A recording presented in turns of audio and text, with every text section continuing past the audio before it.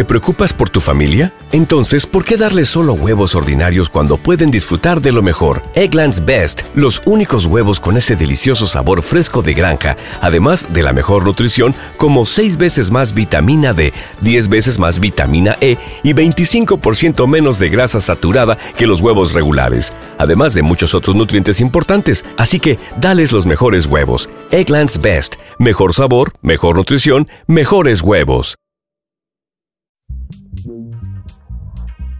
Grumpy Old Geeks, a weekly talk show hosted by Brian Schulmeister and Jason DeFilippo, discussing the finer points of what went wrong on the internet and who's to blame.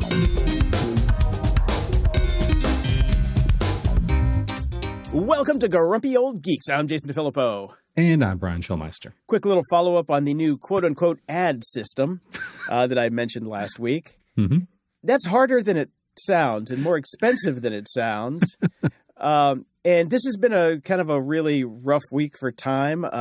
Day 233 sober today, by the way. Woohoo. All right. But as a lot of people know, I'm in a 12-step program, and I did step 5 this week, which was very time-consuming and very emotionally draining. So I did not get around to doing a whole lot of work, but I'm reaching out to everybody that wrote in, and we're just going to manually do it. Fuck it. Okay. That's the way it's going to happen. But for the uninitiated, Jason, what is step 5? None of your business. Okay. I'm sure I can Google it. You can Google it, but it's the step 5 is basically that part where you sit down with another person and tell them every horrible thing you've ever done in your life. Oh, well, that sounds fun. Yeah, that's what I'm saying. It was an emotionally draining week. Yeah. Mm-hmm. Yeah, but probably took a week. No, actually not that bad. I'm kidding, you know. Yeah. But between 3 hours a day in recovery, 2 hours a day doing boot up and life. So yeah, it's been a kind of a rough week. So, but I did determine that trying to build an automated ad system where people can just come in and do it self-serve is really dumb. So it's not worth the effort. No. The juice isn't worth the squeeze, as you like to say. Yes. No, you know what this is going to be? This is going to be me getting really, really good at text expander again. That's what it is. All right. I did have a little bit of time on the crapper, which was perfect because I read Elon Musk's Shadow Rule by Ronan Farrow. When I saw this article come out, I was like, is there anything that we wouldn't possibly know having done this show for 10 plus years? TLDR? No. Okay. Didn't think Saved you an hour right there. Yeah. I think the only thing, and this is at the very end, which everybody has kind of summarized and put into other articles, Elon really likes ketamine, which is probably why he's such a loon. Yep. That's about it. There you go. Yeah. Speaking of loons, though, Firefest 2 tickets have gone on sale. Woo!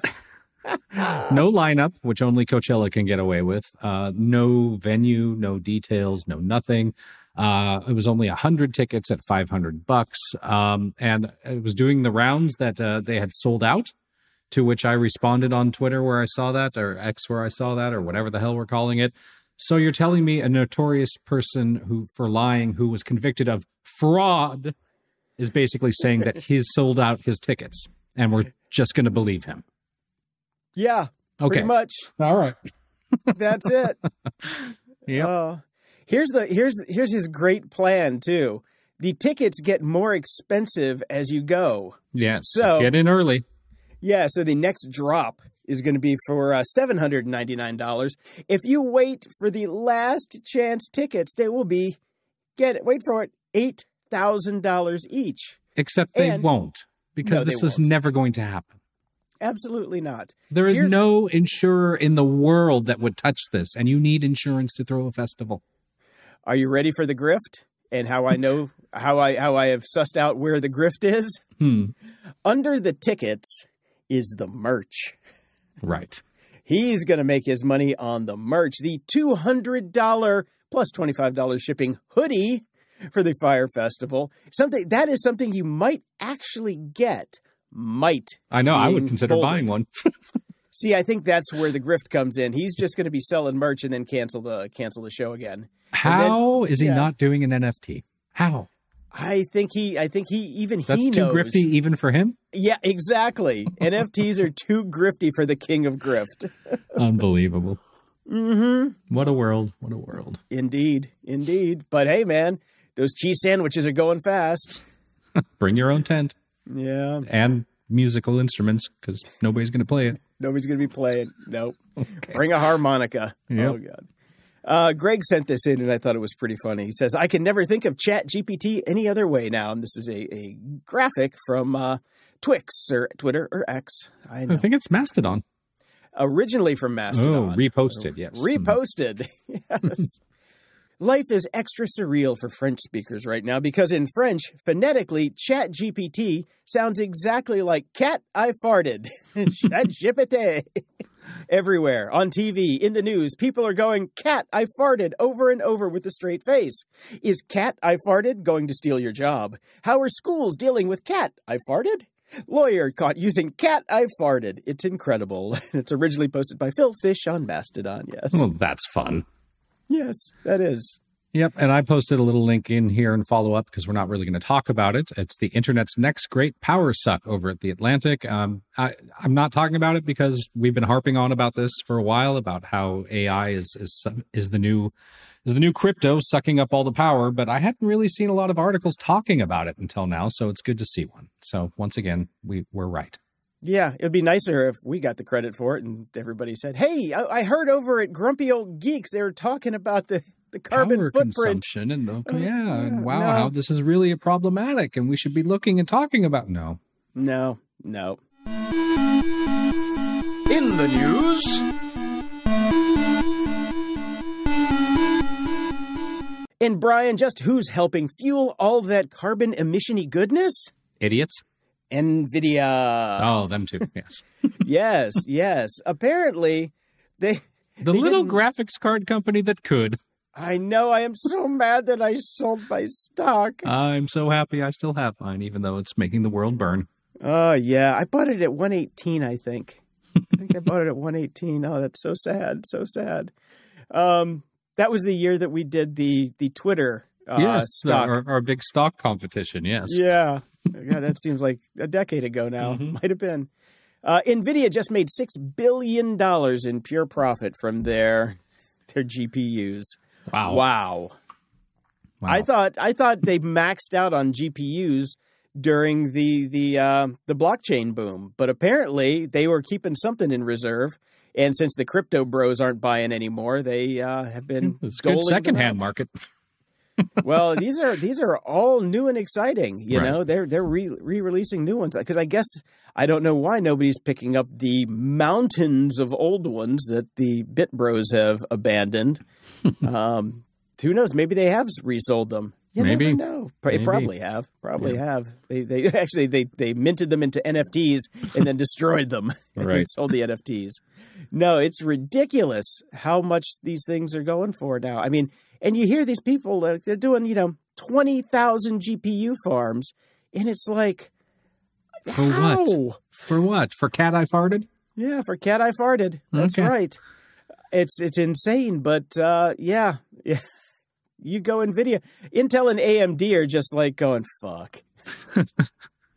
I know. NVIDIA just killed it. It's unbelievable. Yeah. Well, I found this article over at Gizmodo, which, as I'm going to discuss a little bit later, are absolutely killing it with their headlines. Like, they're funny. They're really funny, so they must be using Cat I Farted to write them or something. Yeah, exactly. Or they hired a really good editor. But what's even better than a funny headline are the fact that they're crafting their headlines so you don't even need to read the article anymore. It's all, you get it all from the headline. Godfather NFTs weren't enough to prevent Ricoeur from sleeping with the fishes. It's beautiful. It's beautiful. So this is another one of those stupid companies that's calling it quits after years of pumping the internet full of monetized images. They licensed stuff from like The Godfather. They licensed stuff from all kinds of different places. Thought they were going to make a killing. Dead. Gone. Bye-bye. They're taking all their websites offline. They promise that users should still be able to access their very expensive NFTs for their using peer-to-peer open file share network IPFS. So if you move your stuff, or I guess maybe they're going to move it for you, doubt it. You can keep your stupid NFT that's not worth anything anymore. I love this. Already, users are unable to buy or sell their favorite Tommy Pickles NFT. Yeah, that's about it. Speaking of people in a pickle, Sam Bankman-Fried is getting pickles on his peanut butter sandwich. Oh man, he's whining about not being able to get a real meal out there in Brooklyn's Metropolitan Detention Center. You're in jail. Yeah, well, I think they should have bunked him with the shaman guy from the Capitol insurrection, because he bitched about his vegan diet too. Right. So he survived. Sam, you're going to survive too. The one thing that they are saying is he hasn't been getting his meds, which he should be getting his meds. He should. That one, yeah. But the diet, go fuck yourself. He should be getting his Ozempic and all the other things that he was taking. Yeah. Oh my Don't God. really do anything. Just buy him a bottle of insurance, slip it through the bars. There you go. Well, somebody else that's going to jail. The crumbling crypto empire that tech bros everywhere once hyped up has now claimed another victim. Nathaniel Chastain, former head of product at leading NFT marketplace OpenSea, has been sentenced to 3 months in prison for insider trading on his NFTs. So he knew what was coming down the pipe. He knew what was going to be highlighted on the homepage, and he would buy a few first and then offload them when the demand was super high for them. Oh, you dumbass. And get this, he did all that, and he only made $50,000. You moron. That's it. You moron. You burned your life to the ground for $50,000. Well, 3 months isn't really burning your life to the ground. Who's going to hire this fucker? Anybody that sees OpenSea on his NFT is not going to hire him. It's going to be on the board at X soon. Oh, that's true. That's true. Yeah. Oh my God. Yeah. You know what, guy? When you're in jail for 3 months, I want you to Google, if they give you a laptop or you get to go to the library, arm's length transaction. Figure it out, you dumb motherfucker. Well, if only he had used Tornado Cash, which is my next story. The DOJ is charging Tornado Cash co-founders for laundering over $1 billion in crypto. Now, if you're going to break the law, now that's how you do it. You go for a bill, not $50K. Yeah, I'm just seriously. saying. Now, the funny thing about this article, which I got from Engadget, is they have changed the name of the company from Tornado Cash to Toronto Cash throughout the entire article, which, as I'm sitting in Toronto, I was like, what's going on here? Anyways, they were a cryptocurrency mixer, which are the people that basically launder your money, your crypto money. Also known as a tumbler. Yeah, or a tumbler. So they found that they're alleging that Toronto Cash, Tornado Cash, facilitated $1 billion in money laundering, including $455 million funneled through the mixer by North Korean cybercrime organization the Lazarus Group. The overall charges include conspiracy to commit money laundering, conspiracy to commit sanctions violations, and conspiracy to operate an unlicensed money transmitting business, which is what all of these things are. Anyways. That's what Bitcoin is. Yes. Unlicensed. Jesus. Took them long enough.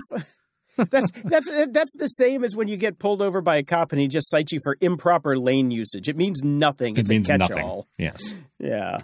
Jeez. And then I found this article, which I thought was interesting because they didn't really come at it from the perspective that I thought they were going to come at it from. This is the era of food delivery is fading. And I thought this was going to be all about like Uber Eats and all those companies that are tanking, DoorDash, et cetera.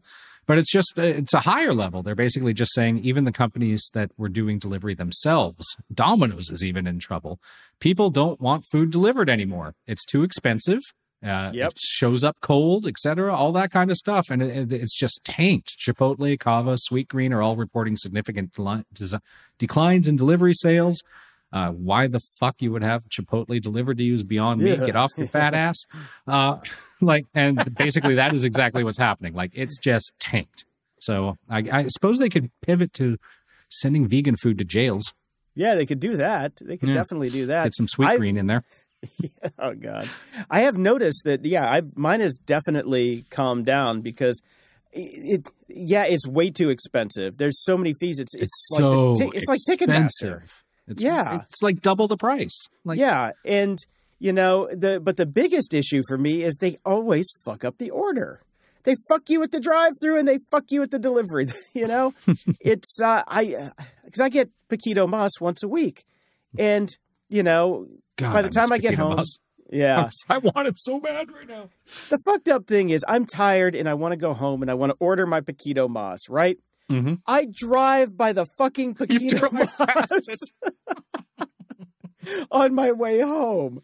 You know, I have rediscovered pickup. Can I place an order for pickup? Well, it's so easy now. You can place the order on the app or through a website, and it's waiting for you.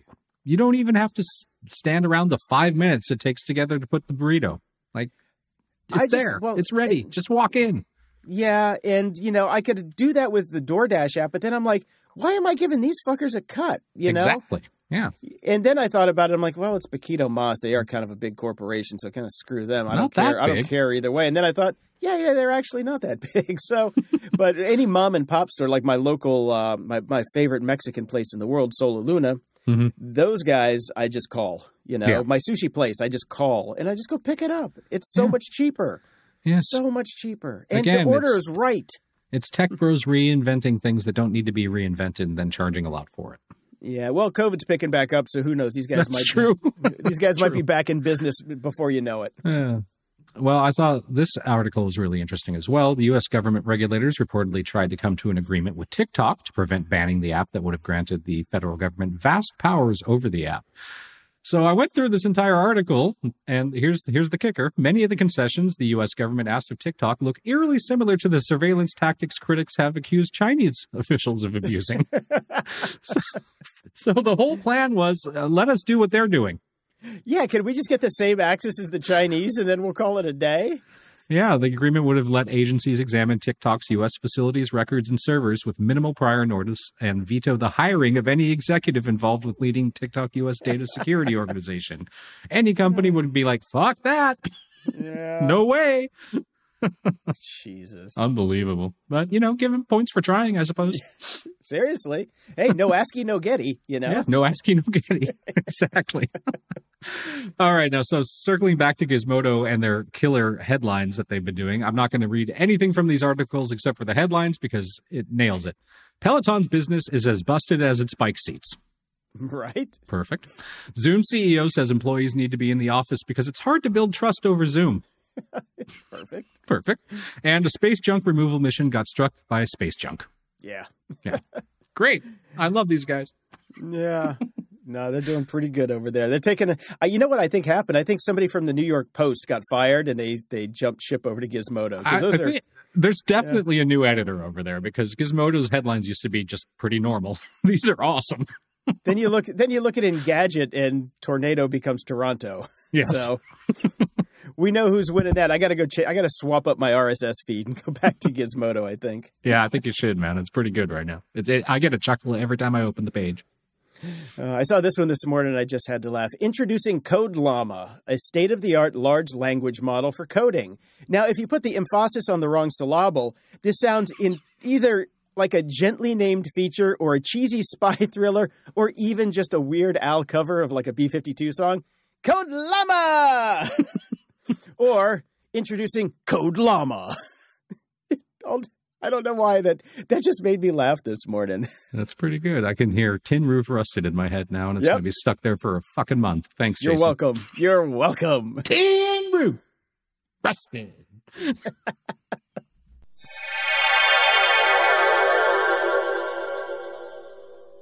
Everyone needs a world-class VPN. Grumpy Old Geeks recommends private internet access to protect your online privacy and identity. Private internet access never keeps any records of their users' online activities, so you can be assured that you have complete privacy and nobody knows what you're doing online. No matter your technical skills, private internet access is one of the easiest VPN apps out there. All it takes to connect is just one click or tap, and your data will be encrypted instantly.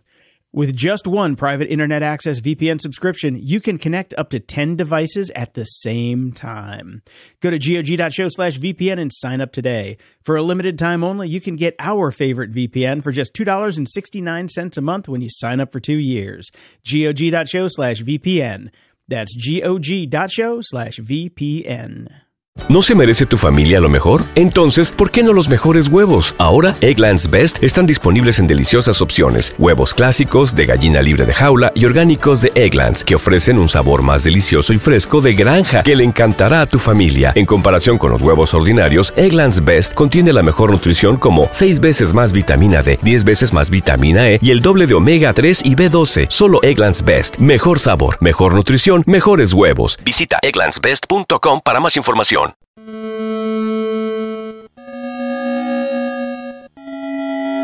Media Candy. Well, Brian, we talked about that really cryptic ending on The Peripheral and how we couldn't wrap our head around what the fuck was going on. And we're like, well, we're going to find out in season 2 because season 2 is already greenlit and they're going to make another one. Yeah, well, no.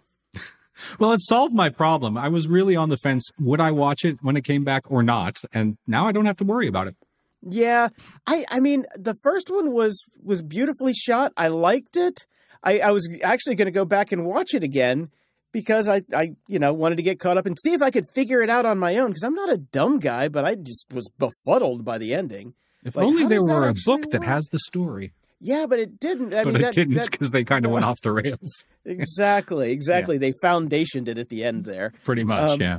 Yeah, but yeah, no, they're blaming the strike on it.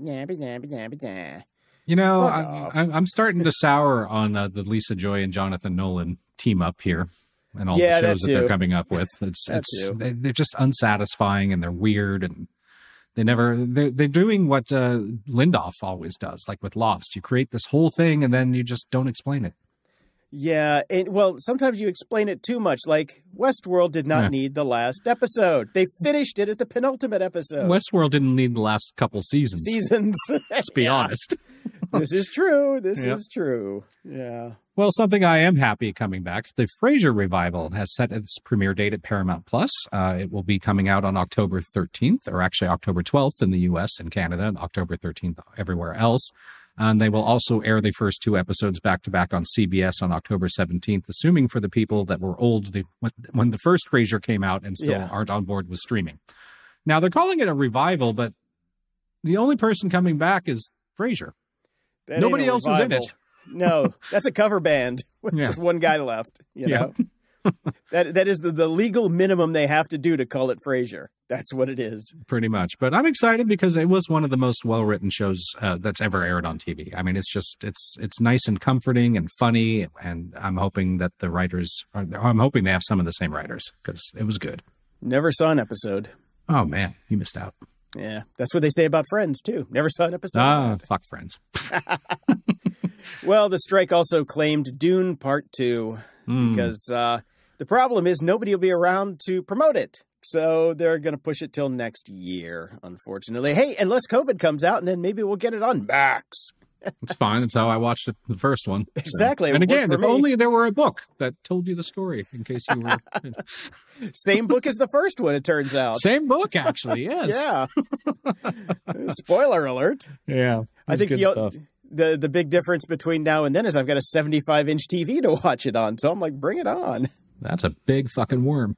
Yes, it is. That is not what she said.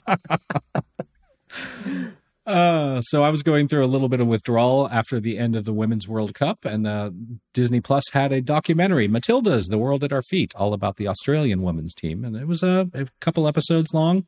If you're into soccer, it was a great doc. I had a good time watching it. All right. Sounds like a foot fetish movie, but I'll take your word for it. Well, it is soccer. Yeah, that's true. You do see a lot of women's feet in it. Yes, you do. Didn't think about that. Not recommending it for that usage. There's a lot of heartwarming stories about empowerment, but hey, you do you. Yeah. Moving on. I botched that one. Devo, the wonderful band Devo, has actually announced that this is their final tour. They're going to retire after 50 years together, which is a bit sad. I don't know. It's a great band. I also heard that OMD, or Orchestral Maneuver in the Dark's upcoming album Bauhaus Staircase, will be their last. Conveniently, I'm seeing both bands at that festival out in Huntington Beach in November, so I might be seeing some of their final performances, which is pretty cool. Yeah. That's cool. I've never seen Devo or OMD. They're both great live. Yeah. I'm sure they are. But you'll have to you go watch it and tell me how good it is. I'll live vicariously. I'll take videos and put them up on the Tick at the Talk for you. I appreciate that. Then all of the spy agencies can see them at the same time. That's right. Great. Now, YouTube came out with their whole AI music thing this week. We touched on it a little bit before, so I highlighted the press release here. There's an article that you can read or whatever, but this is from the press release. I want to bear with me on this one. Okay, let me read the title and then let me interject, and then you can get into it. Our principles for partnering with the music industry on AI technology. AKA the rules they fucking gave us for using their content. AI is here and we will embrace it responsibly together with our music partners. Between the lines. We're tired of these fuck nuggets suing us and we want to cut it off at the pass. Yeah, well, imagine that. Suing you for stealing their content and repurposing it. Who would have thought? Next line. Today, AI is moving at a pace faster than ever before. It's empowering creativity, sparking new ideas, and even transforming industries. At this critical inflection point, it's clear that we need to boldly embrace this technology with a continued commitment to responsibility. Between the lines. We're fucked and we're going to throw some shit at the walls now. Also, Cat I Farted wrote that entire paragraph. I think that Cat I Farted wrote the whole thing. Next one. For nearly our entire history, YouTube and music have been inextricably linked. Between the lines. Our users have been putting up pirated music since we started allowing uploads. That's so fucking true. Next slide. Now we're working closely with our music partners, including Universal Music Group, to develop an AI framework to help us work toward our common goals. Between the lines. So Brian's wife stopped suing us. Dude, she's been in such a better mood since this deal was done. It was a fucking nightmare for her. Oh, that's great. In 2023 alone, there have been more than 1.7 billion views of videos related to generative AI tools on YouTube. Between the lines. We're so fucked and we're going to need a bigger bucket of shit. I like it when you work on bits, Jason. Thank you. Very nice. Thank you. That's what 8 cups of coffee in the morning gets you. Oh, God. We're going back to the coffee episodes. Oh, God. I just got my delivery yesterday of... I've been drinking this Whole Foods instant coffee, which is actually very tasty. But I've moved back to my Israeli instant coffee called Elite, which is my favorite instant coffee. So the fucking Israelis do coffee really good. Coffee and breaking everything that we love and know about. I love the Israelis. You know I love them. The term fucking Israeli is a term of endearment because they're so fucking clever. And now I know why they're so clever, because they're on this fucking coffee all the time. It's commando coffee. It is. It really... Hey, if you ever watch the show Phot, they all drink it on Phot.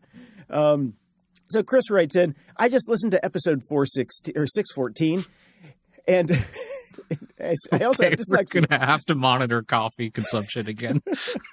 Can't believe I'm going to have to start every episode with how many cups did you have today, Jason? I'm over-caffeinated, sober, and dyslexic. Fuck. Good times.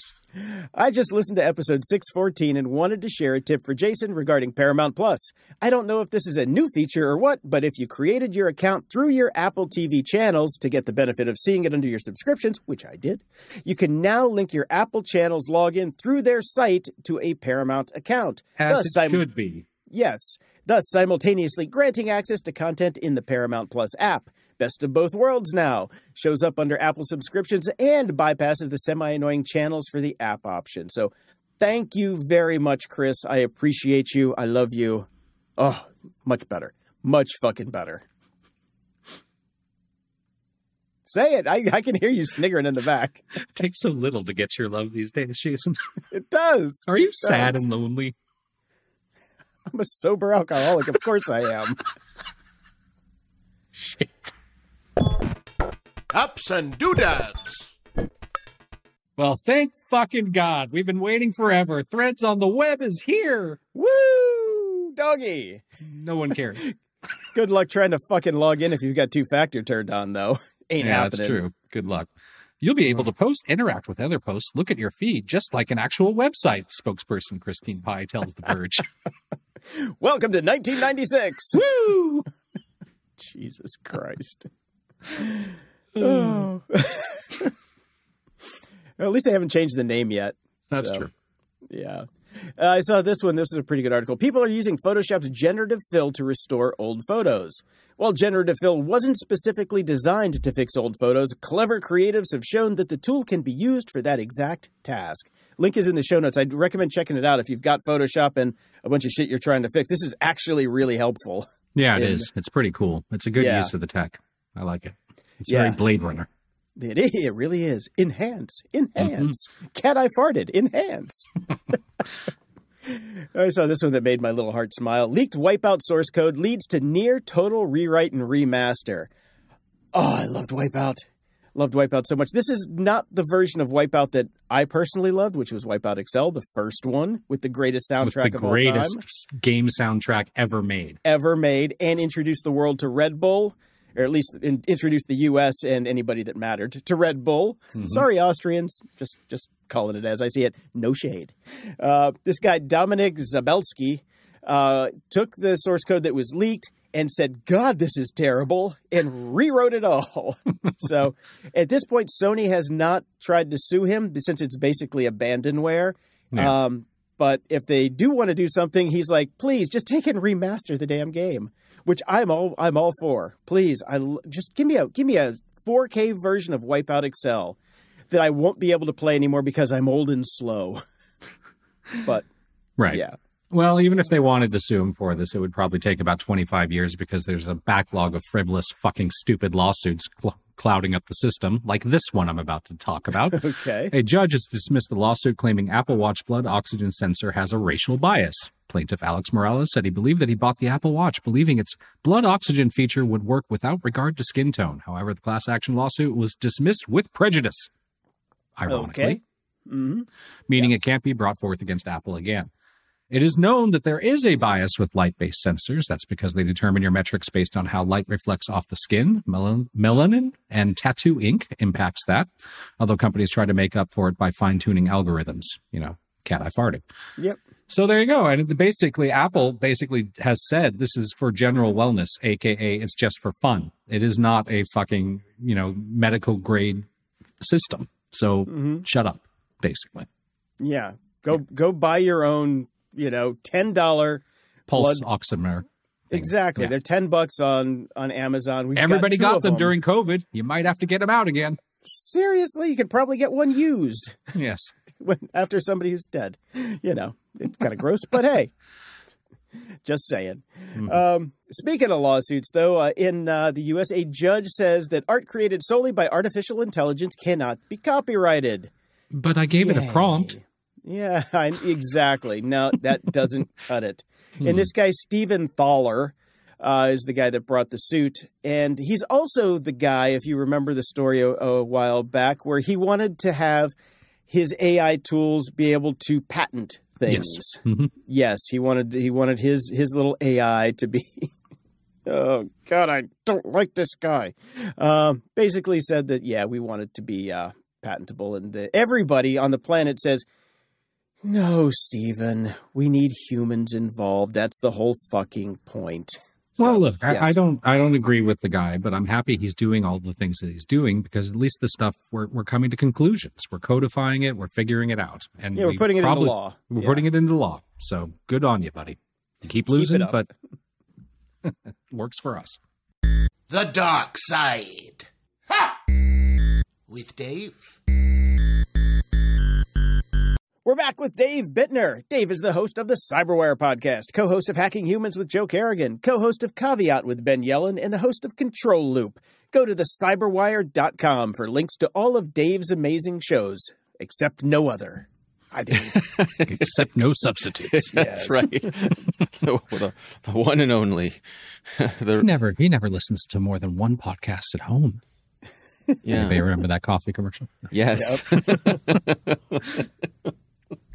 Yeah. It is funny. People often ask me, what are my favorite podcasts? And I kind of look at them side-eyed and say, it's like the thing I want to do when I get home is listen to podcasts.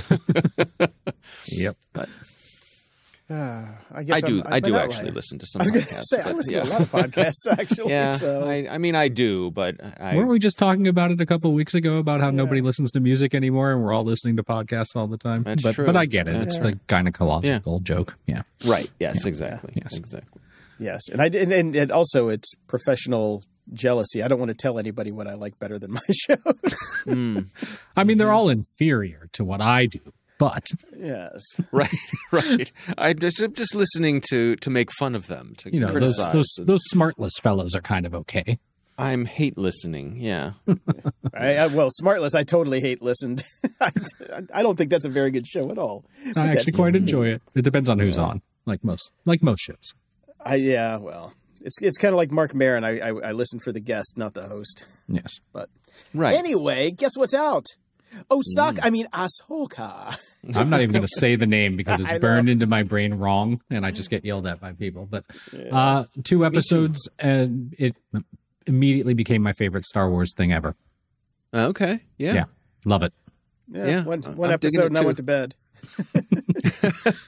We watched the 2 episodes over 2 nights and very much enjoyed them.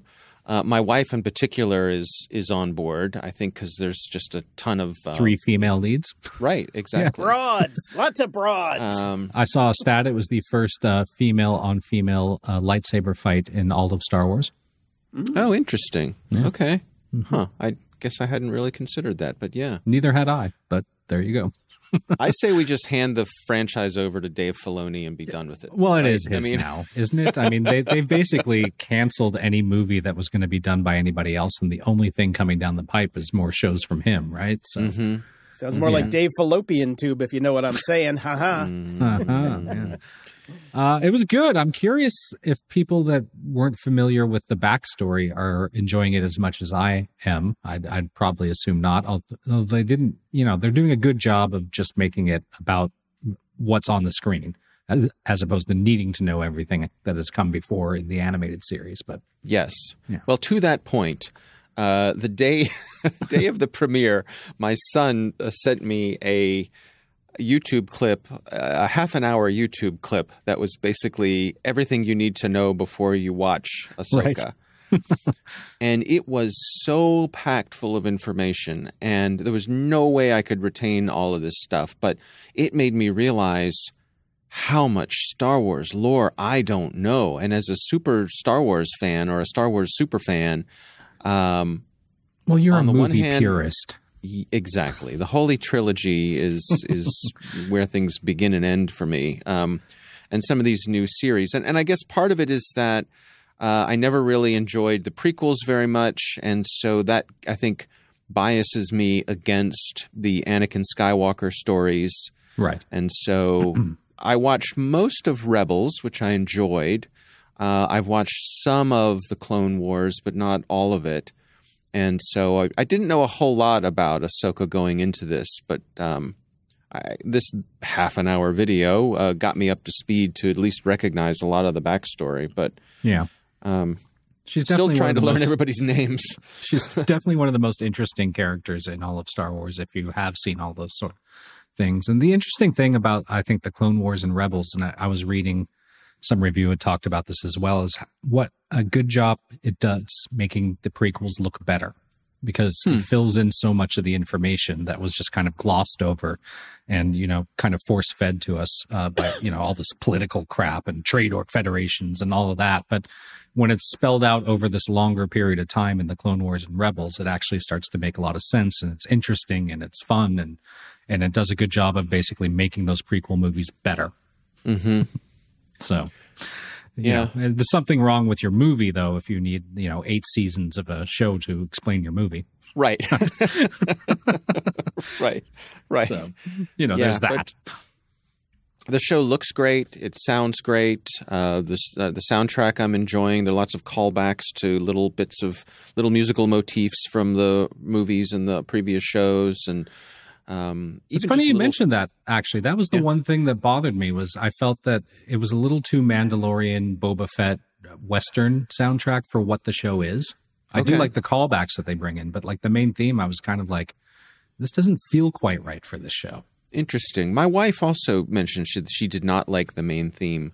for the show. But I felt that way originally about The Mandalorian, and it grew on me, and I came to like it. But initially, I did not enjoy it. So maybe that'll happen with this one. But yeah, it's just that I think you can make cinema quality shows now for TV, and so there's no distraction of, this is a low rent version of Star Wars. Yeah, no, like it's everything and more. Having gone back and watched the prequels and the Holy Trilogy recently, let me tell you, it's a lot better looking than Star Wars. Yeah. So I got one thing, and in the very beginning of the first episode, to the music, I was listening to the soundtrack behind it. I don't remember the opening theme. I'll try and listen again when I watch episode 2 again. When she's getting the map, the scene where she's getting the map is very much, Indy in the map room. Right. And I mean, it is Indy in the map room. Come on. Who the fuck are we kidding here? I was thinking the same thing. We needed the big meteor rolling after her. Yeah. Right. Yeah. Saving that one for season 2. It was, the music was what actually made me think of it. I'm like, man, they stole the music too. And the music is what brought me into it. I'm like, oh, the map room. Yes. What's the guy's? Is it Ray Stevens? The actor? Yeah. Yes. I believe that's his name. He passed away, unfortunately. I know. I was so bummed because I recognized him, and I'm like, I love that guy. He was fantastic in Rome. It was the first time I ever saw him, and I loved him in Rome, and I loved him in a couple different things I've seen him in. I'm like, I'm so glad he's working again. What's he been up to? Oh, shit. Who does he play in this one? The bad Jedi, the bearded guy. Yeah, the big bad I did not know that. I didn't know he passed. Oh, he's good. Although bad, the lightsabers aren't pure red. They're kind of more orange. Just saying. Yeah, there was another thing that I really liked that I thought was a callback, like a Dave Filoni kind of callback, which is if you've noticed Ahsoka's ship, the way that it tilts from one side to the other. Yeah. Which was originally how the Millennium Falcon was supposed to behave, which is why the Falcon has a round cockpit. Some of the original, if you go back to the making of documentaries, Lucas wanted it to fly around. I think he used the word like a sunfish. Right. And then when it would land, it would tilt over and flat and land. And at the time, it was too much to do and too much work. So it just flies around, like they say, like a hamburger. But Ahsoka's ship does exactly that thing that they originally wanted the Falcon to do. And my guess is it's a deliberate callback just because of how detail-oriented they are with these sorts of things. So I thought that was fun. Yeah. So isn't that like the B-Wing? Doesn't the B-Wing do that? It's like it, yeah. It's not. Yeah. Yeah. Just this week, I saw somebody who made a B-Wing remote-controlled plane that was like drone-ish. It was really cool, and it was doing that, and I was just like, then I saw her ship, and I'm like, oh, that's interesting. Kids these days have it so good. You can get like Lego sets of B-Wings. Like when Star Wars came out, like for all of us, we had to go off like a blurry screenshot that somebody took of a ship way in the background and going, what is that? A Y-Wing? What the fuck is a Y-Wing? And we wouldn't find out. And now you can get detailed plans and build one. And we only had like 4 bricks to build it with. We didn't have all this custom shit. all of my Lego X-Wings back in the day were completely red because those are the bricks I had. Right. It was a real revelation too when the first time I got my hands on a pair of hinged Lego pieces because now the X-foils could open and close. This was just a big deal in my life. Yes, absolutely. But I think I moved on by then. Very much enjoying it. Never had a hinge. Okay, well, we'll keep up with it. It looks like it's here to stay, hopefully. Yep, it is. Well, but actually to that point, my wife pointed out, she said, is this the last Star Wars thing we're going to have for a while because of the writer's strike? Mm-hmm. Yeah. Yeah. Isn't there something ready to go? I can't remember. maybe not. Maybe that is it. So watch it slow. Watch it very, very slow. Right. Well, it's going to have a limited run. It can't go on for too long because, well, there's a finite end to the story, and they're supposed to wrap all of this up in an actual film that he's going to do, which is it's going to be The Mandalorian crossing over with this plot, and we'll see. I mean, that's the plan right now. Disney changes Star Wars plans as frequently as I change my underwear. So right, yeah. Right. That always bums me when I hear, oh, they're going to make a film. I'm like, no, damn it. It's going to suck. The only time that it actually worked was Deadwood. They made the Deadwood film, and it was 100% perfect. Most of them, like Firefly. So they made Serenity. Right. Damn it. Oh, well. Yeah. I put this in here just for you, Dave, because you were lamenting about the death of Wirecutter. And there's an actual article over at the Atlantic called What Happened to Wirecutter? And I thought, hey, I bet Dave would like that. So there you go, Dave. Yeah, did it enlighten you to the death of Wirecutter? It did. I will say I still make use of Wirecutter pretty regularly. It's among my go-to sites if there's something that I'm researching. I will say the toaster oven that I have, which is the best kitchen appliance I have ever purchased in my life. It's a Cuisinart, and it's phenomenal. And I bought it because of Wirecutter. What happened was my wife, this is several years ago, for Christmas, she wanted an air fryer. Air fryers were all the rage, right? Yes. Everybody wanted an air fryer. Mm-hmm. So she said, I want an air fryer for Christmas. And I said, great. So I went to Wirecutter, looked for best air fryer, and Wirecutter said the best air fryer is not an air fryer, it's this toaster oven. Because air fryers are basically just convection ovens, right? Mm-hmm. So they said instead of buying an air fryer, buy this convection oven. It does everything an air fryer does and much more. And damn if they were right. It is the best kitchen appliance. I mean, it gets so much use in our house, and it does a great job. So been a fan of the Wirecutter for a while. I'll share a personal story here. Years ago, this is probably around 2013, which is when Wirecutter first started up, I was having lunch with David Hobby, who some folks may know is the operator of the Strobist website, which was a big deal, still is, a big deal photographer's website. Mm-hmm. His whole thing is off-camera lighting, teaching you how to light your photos using small portable flashes. David was extraordinarily successful with this website. One of the first big blog websites that really took off and became his business. He was a former Baltimore Sun photographer, quit the Sun, took a buyout from the Sun to start Strobist, and it was a big hit. Anyway, he was friends with Brian Lamb, who's the founder of Wirecutter, and I believe he met Brian through the photography stuff. And I remember we were having lunch one day and just chatting about different opportunities on the web and how you make money. And he mentioned Brian Lamb, who had just started this thing, Wirecutter, and they were just a few months into it. And Brian was saying that he was already making $30,000 a month on Amazon affiliate links and just was overwhelmed. Like, what am I going to do with all this revenue? It just far exceeded. What am I going to do with all this money? Well, it just exceeded his expectations. It's like he had an idea. He was the first to come at it from the point of view of using the Amazon affiliate money to fund the site. Right. No one had really done that the way that Wirecutter did. Because nobody's making $30,000 a month from Amazon. Well, that's the thing. He took a risk and he did the work, and it worked.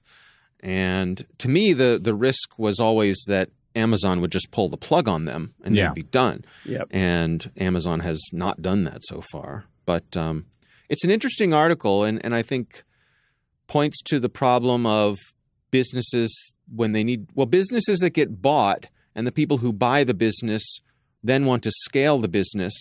The success of the business is not enough for them because they paid a premium for the business. So they have to figure out how to scale it. And in doing so, break it. Yeah. Yep. Right. Or they take away the special something, the secret sauce that made it special. Mm-hmm. And like I said, I still go to Wirecutter. I still enjoy it. It's still one of the places that I go to. But I do understand what this article's saying, that it doesn't seem as rigorous as it used to be. Right. Yeah.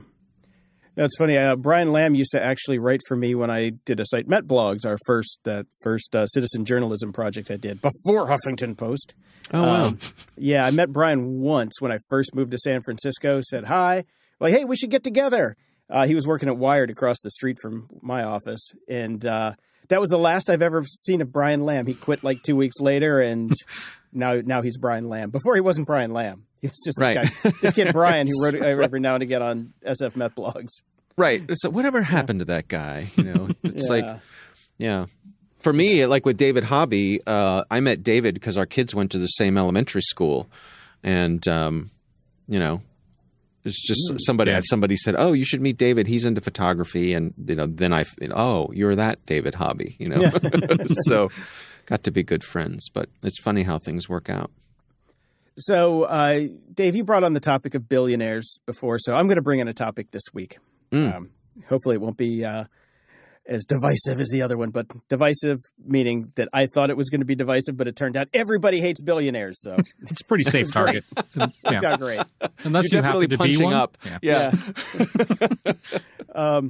So I've been watching all this dystopian, stuff, zombies, all this crap, because I got some new video games I'm playing. I'm just thinking, as the world electrifies and we have electric cars, everybody's got power walls in their house, we have solar panels everywhere, all zombie fiction and dystopian fiction is going to have to be rewritten because there's not going to be this reliance on gasoline that we have that fuels most of the, especially with zombies. It's like, you turn on your car and woof, you're dead because it's loud. Now it's just like, you can get away from the zombies. They can't hear you coming. But the zombies will be caused by a meteor that slams into the earth and then kicks up enough dust that the solar stuff won't work anymore. See, that's not my story. That you can write that in your story. Right. This is and my while story. it's on its way in, there's an EMP pulse that takes out everything electronic. Yeah, there we go. It just fries everything. So okay, you guys do your story. Are you listening, Walking Dead writers?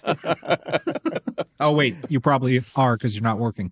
Yeah, that's right. Jason, you bring up a good nitpick of mine, though, that bothers me with zombie fiction and movies and TV shows, especially things like The Walking Dead, which is kind of related to who's mowing all the lawns, right? Yes. Which is that gasoline goes bad. Exactly. Yes, it does. You can't store gasoline forever. Nope. So actually, to that point, I bought a little electric generator for my house, just a little portable one. And one of the things I was deliberate about was I got one that runs on both gasoline and propane. Because propane does last pretty much forever. You can have you store a bunch of propane tanks outside of your house, and propane doesn't go bad the way gasoline does. Right. Yeah, I thought about that because I have a little generator as well that I just fired up last weekend because of the hurricane that we had here, and when I was looking at the propane one, I'm thinking, if it gets to the point where I need to power my home generator with propane, I probably am going to be wishing for death anyway. So let's just skip it and get the gas one and save the money and spend it on things that I can enjoy right now. That was my thinking. That very much reminds me of what my mom told me when I was a kid. We were, it was the height of nuclear terror, right? What was the movie? 1984. The Day After. The Day After. The Day After. Yeah. Yes, the day after it had come out, all that stuff, and I was like, as a kid, it makes you fucking freak out, right? And my mom was just like, "Oh, don't worry, honey. We live right here in Los Angeles. We're gonna get obliterated." Right. Yeah, you're not gonna have to worry about it. You're not gonna have to worry about a thing. You're gonna blink and be dead. Yep. Oh, thanks, Mom. That's comforting. Yeah, I got this. Yeah, I got the same thing. I was living next to Oceana Naval Air Base, and we're dead. Yeah, my mom's like, "Oh, we are so dead so fast. Don't worry about it." Yeah, the warmth that only a mother can provide. Yes, exactly. That's a story for a different day.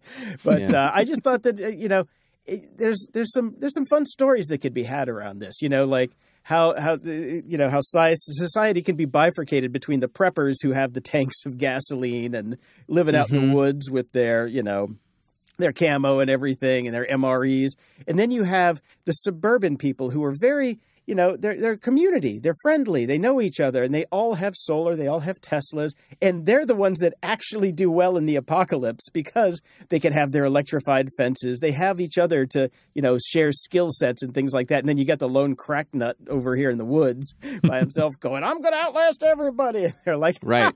Gasoline goes bad in 90 days. And yeah, they're sitting there having, wine o'clock, laughing at the hillbillies. Like, that could be a fun story. I just thought of there needs to be a change in dystopian and zombie fiction, I think, going forward, because everything is going to be electrified soon. Well, they'll figure it out. There will be writers that do this. This is a lot of people thought, cell phones are going to ruin all movie plots. They've worked their ways around that. So, right. Yeah. Yep. Right. Well, they would have ruined the Blair Witch Project. That's for damn sure. Why didn't anybody bring GPS? I put a couple things in here, just quickies. So Radio Shack, who longtime do you listeners have a will Google know. alert set for Radio Shack, Dave? I do not, but that's a good idea. I think you should. You just gave me an idea, Brian. Yeah, I do not, but I should.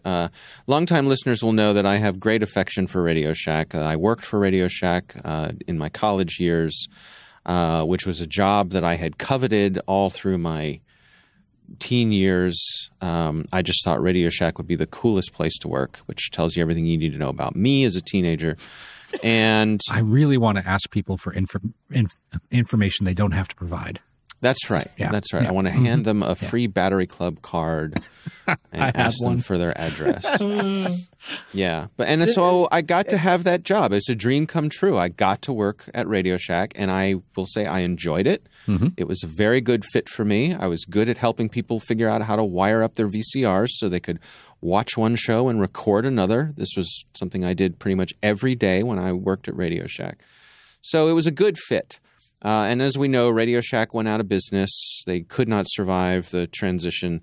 At their peak, when I was working at Radio Shack, there were more Radio Shacks than McDonald's in the United States. That is crazy.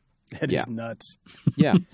But turns out Radio Shack is still kind of around. They are a bit of a zombie brand, but there are still Radio Shack dealers who are selling Radio Shack branded stuff. And there's a new owner of Radio Shack who's planning on trying to relaunch the brand and reinvigorate the brand. There's a story here from the Wall Street Journal about how they're going to go about doing that. I'm not going to dig too much into the details here, but I don't give them a whole lot of hope in success, and certainly it's not going to be like it used to be. We'll never go back to that. But it'd be nice to see the brand be a strong brand that stands for something more than just crap. Right. Which is where it is right now. Yeah. I would like to point out that between the three of us, we all kind of had the jobs that we loved when we were younger. Brian worked at Disney. Mm-hmm. You worked at Radio Shack. Mm-hmm. And I worked at Kinko's. Ah. Those kind of define, I think, a lot of who we are, because we still talk about it to this day. I loved my time at when I was working at Kinko's. That's when it was. They did the survey, and it was the number one job to have for under 20-year-olds in the U.S. It was a great job. I was lots of toys to play with. Oh God, yes! I was 24 working the overnight shift, drunk off my ass every night. It was fantastic. Yeah. Oh, Brian, what was your jobs at Disney? Oh, well, it was actually very not glamorous, but the side benefits were great. I was just bussing tables. It was the only thing they let you do at 15 because I started working there early. So this is at Disneyland? Yeah. Mm-hmm. Oh, nice. Yeah. Yeah. Okay. But, back at that time, you could just go into the park anytime you wanted to. I could sign people in. It was great. It was awesome. Yeah. Right. That is good. The last thing I have here, just because I saw this snippet from this article, and it made me laugh, so I thought I would share. This is an article from Gizmodo, and it's about, the title of the article is "The College Board Tells TikTok and Facebook Your SAT Scores." Mm-hmm. And so The snippet from the article, a College Board spokesperson told Gizmodo, "We do not share SAT scores or GPAs with Facebook or TikTok and any other third parties using Pixel or cookies. In fact, we do not send any personally identifiable information through our pixels on the site. In addition, we do not use SAT scores or GPAs for any targeting." Next paragraph. After receiving this comment, Gizmodo shared a screenshot of the College Board sending GPAs and SAT scores to TikTok using a pixel. The spokesperson then acknowledged that the College Board's website actually does share this data. This is our world right now in a nutshell, isn't it? Yeah, exactly. Yeah. Exactly. Surely we don't do that. We don't do that. Oh, of course no, we no. don't do We that. wouldn't Yes, dream we're of doing that. something like that. We're totally doing that. Oh, that. Oh, yes, absolutely. We do that. Sure. Yeah, that Yes. we're doing. Come on. Of course we're doing that. I thought you meant the other thing that. Yeah. Now, Right.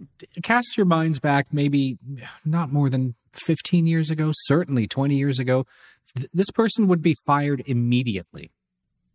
Immediately. We don't do that anymore. I guarantee they still have the job. Right. Yeah.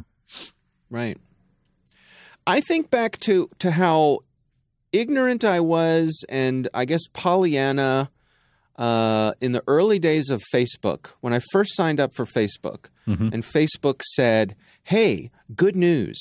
If you update your contacts list to us, we will use that to connect you with all your friends." And I thought to myself, well, that's a great idea. That sounds great. This will make it so much easier to connect with all my friends. And it didn't even cross my mind that they were going to use it for bad things, because why would anyone do that? Why would a company, they would be shooting themselves in the foot if they would take all of my personal information and do that.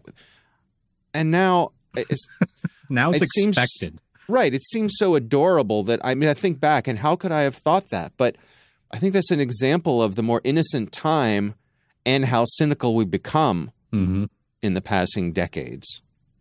Well, yeah, you must not have been around for the early, because there was another basically scandal that rocked the internet before that, which was a company that did calendars and contacts, and they're like, upload your contacts and we'll, let your friends know that you're on the site, and then they can come and be your friend on the site. And if you uploaded your contacts, they emailed everyone in your contacts that you were on the site, and you couldn't stop it from that point.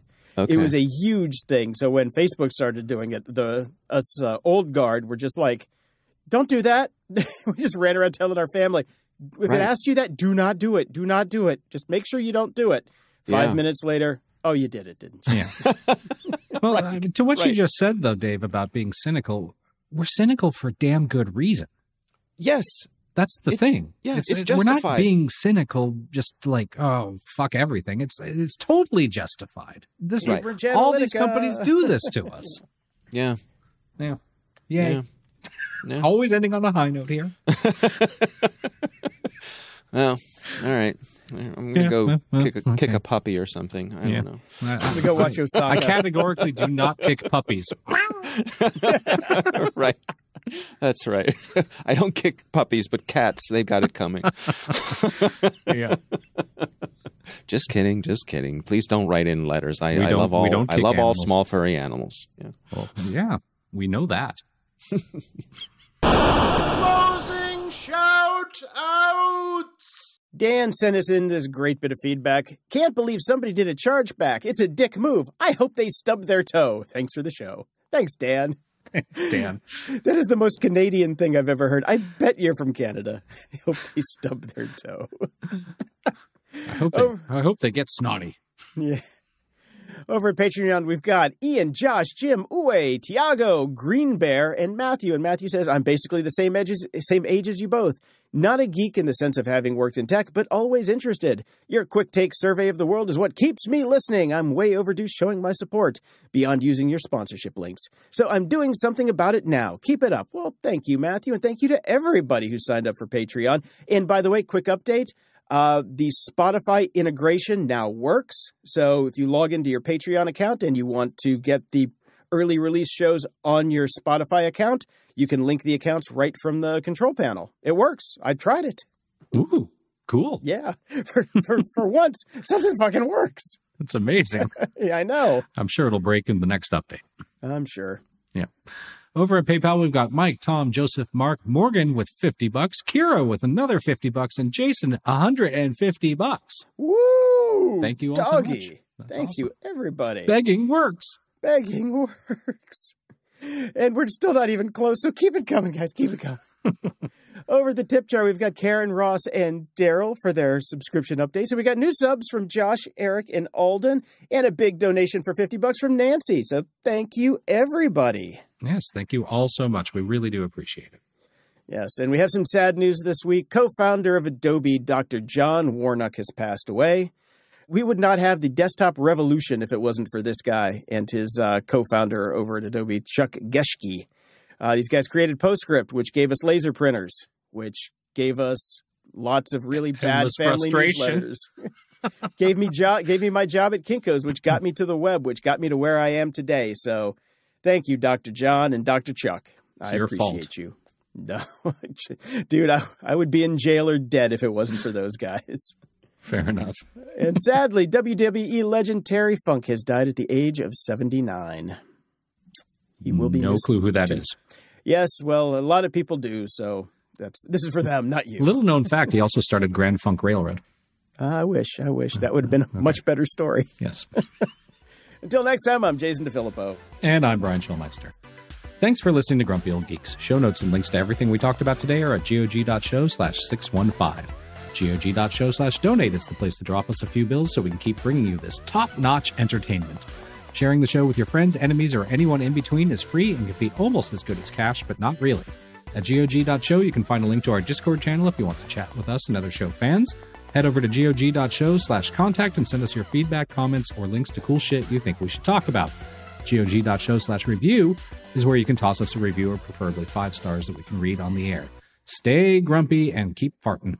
And stay caffeinated.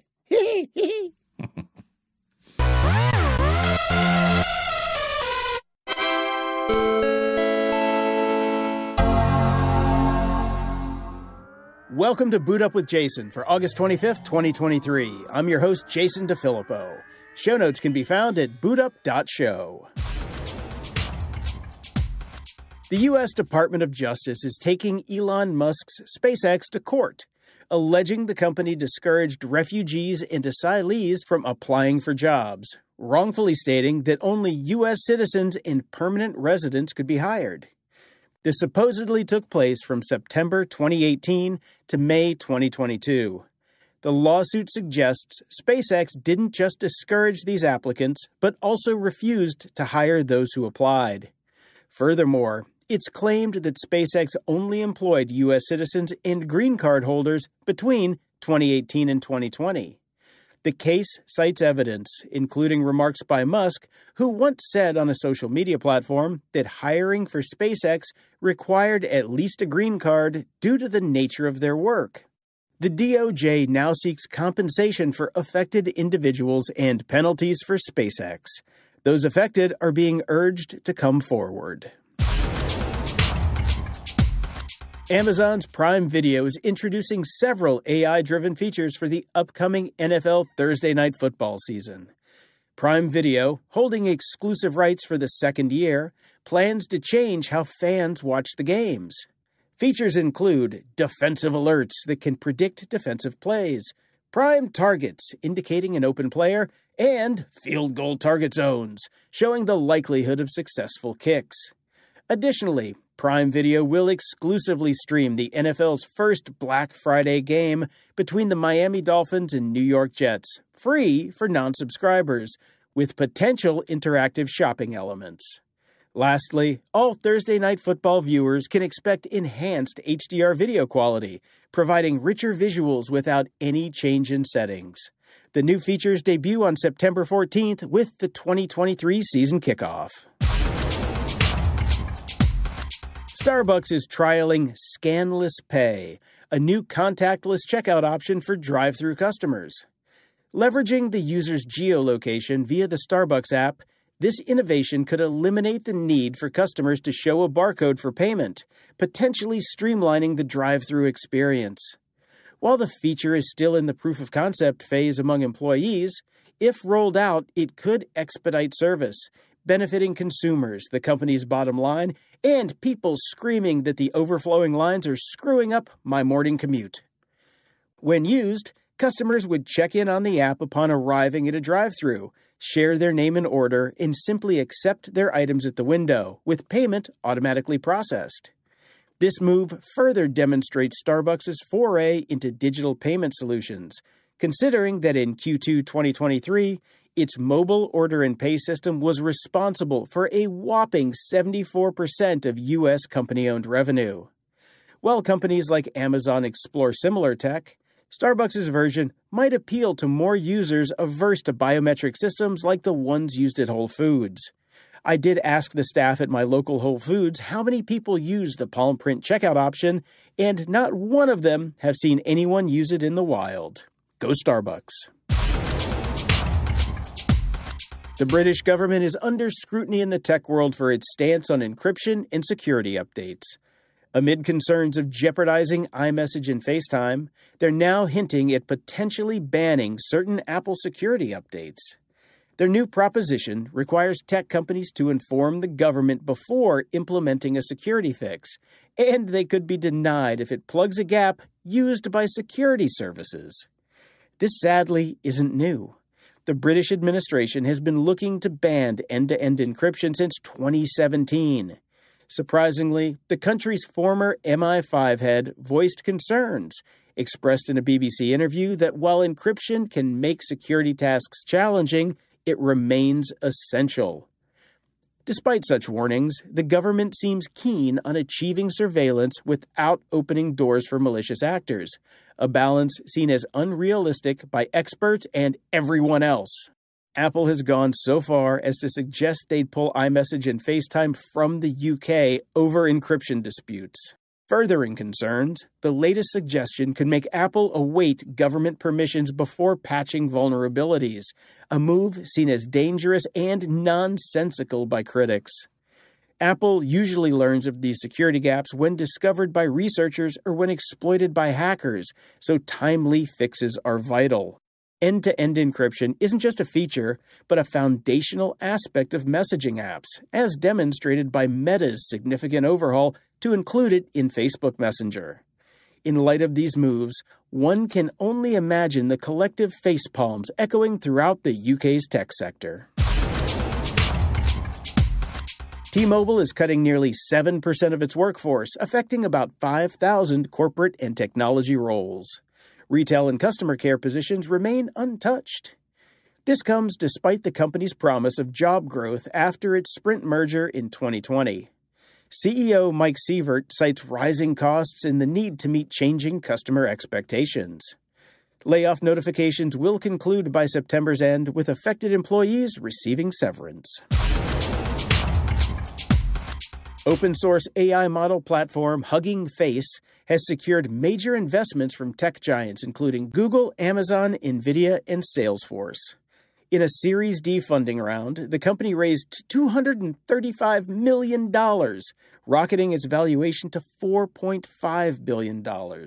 Hugging Face's CEO, Clement DeLange, emphasizes that this financial backing will expand their team and further investment in open-source AI. He believes this move not only validates Hugging Face, but the broader open-source AI community, stressing that companies are eager to embrace AI and require open-source platforms to do so. Known for hosting top AI models, Hugging Face recently joined forces with Amazon's AWS, establishing AWS as its preferred cloud provider. While the term open source can be confusing, in the AI landscape, it signifies a community-driven approach where companies often release models allowing developer experimentation within certain licensing parameters. Meta is moving to revitalize its failed Ray-Ban Stories smart glasses after reports of a 90% abandonment rate from purchasers.